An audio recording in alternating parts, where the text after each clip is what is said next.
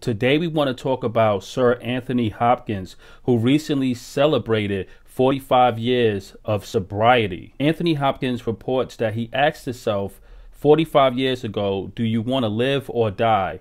And he said to himself that he wants to live. He goes on to say that life is amazing and that today is the tomorrow that you worried about yesterday. He also leaves a message to young people. He says, don't give up, keep fighting, be bold, and mighty forces will come to your aid. Shout out to Anthony Hopkins, Sir Anthony Hopkins, for 45 years of sobriety. This is inspirational for us. Happy New Year to Anthony Hopkins. Peace.